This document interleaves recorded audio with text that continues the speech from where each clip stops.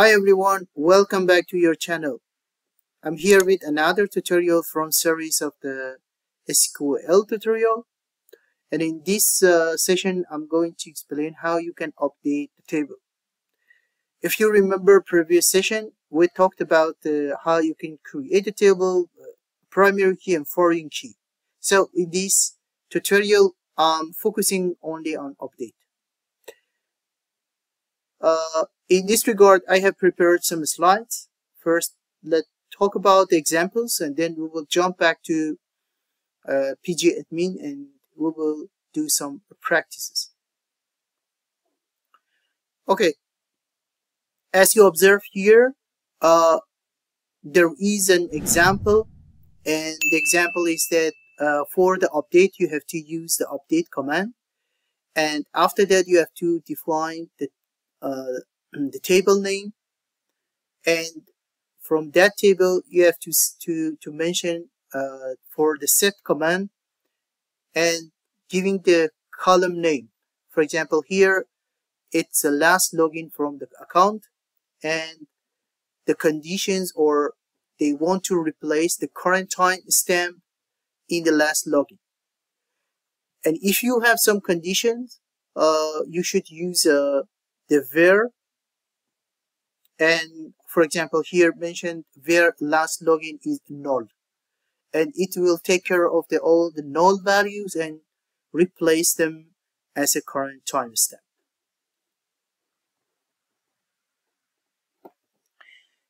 In the next slide is talking about the update without any condition.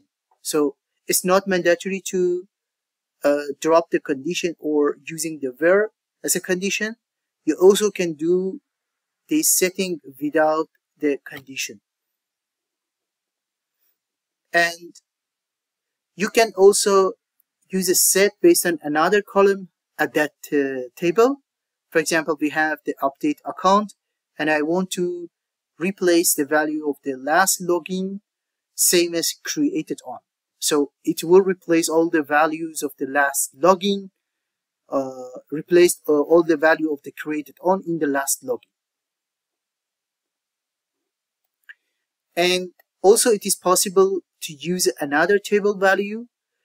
So in that case, you have to define the table A, the updated table A, and then to set the column from table A equal to table B dot column, which is going to be replaced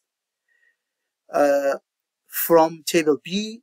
And then also you would need to define the condition and to say that this table A dot ID equal table B dot ID.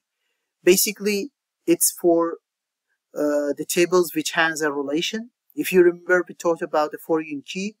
It's exactly the same scenario, and this condition should meet this requirement or conditions which we already defined. This is the point for this command. And the last item which I wanted to explain is about it. If you want to update for example, the one table, update the table and using the set command for that column. Also, you can use the returning use the returning to see the result of that update command. For example, you have this update account and set last login equal to created on, and then this returning, you can define which columns you want to see, and it will show you the result of that update.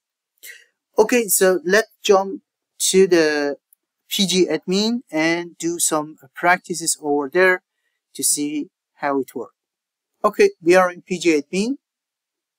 The first, we have to go to query part, and if you remember, we defined some tables as account job, and job. So I'm going to let's first select all from account, and let's see which data we have here. Okay, we have user ID, username, password, email, created on, and last login is null. Okay,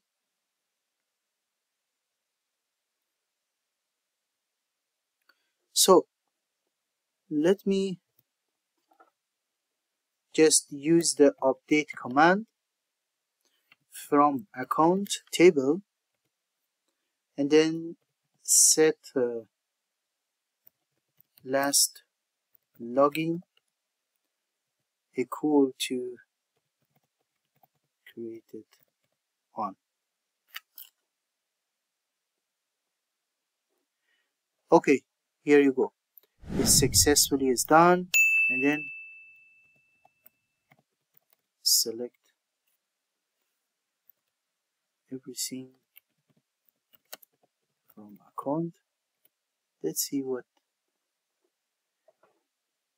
Yes, you can see here now this is the created on timestamp, and last login before it was null, and now exactly recorded same as the created on.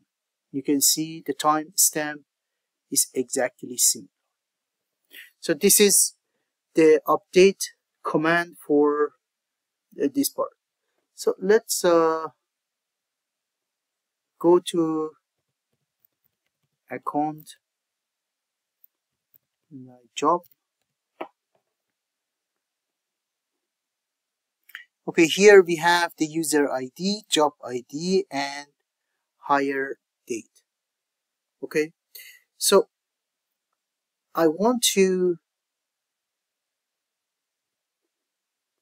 use the update command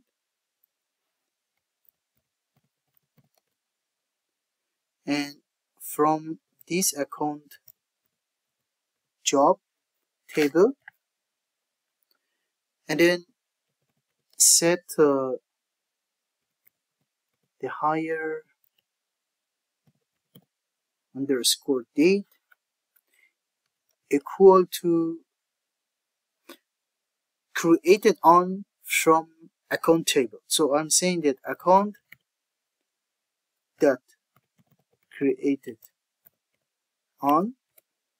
I want to set these values from created on into hire date from account, and I'm using the where condition, which account job that user ID equal to account dot user ID. Okay, because they have the connection, so I'm using this command, which account underscore job dot user ID, which means this one, it should be equal to account dot user ID. So let's run it, and then again let me delete. You can also use the query history like this here, and if you want to see, you can copy and it will copy in the query base. And here you go. You can see now the hire date is replaced the same as the created on. This is what well, what we wanted to show it here. So let's use the update command again and work with the returning part to see how it works. For example, here I want to set the last login equal to current timestamp, and then I'm using the returning command to tell to the this I want to, for example, show the email created on and last login. Yeah, let's see how this command will work. Oops, there is a problem here. Yes, because there is a mistake in this spelling here. Okay, perfect. Then you can see it's already updated all these last login as a current timestamp. And with this returning, I don't need to use select all or selected a specific table to show the result. With this returning, I can see all this information at here. Okay, we are done. We completed this session, and I hope you enjoyed from this tutorial. If you think this tutorial was useful, please don't forget to like button, and if you have any question, drop your question in comment below. Definitely I will get back to you. Thank you again, and see you next one.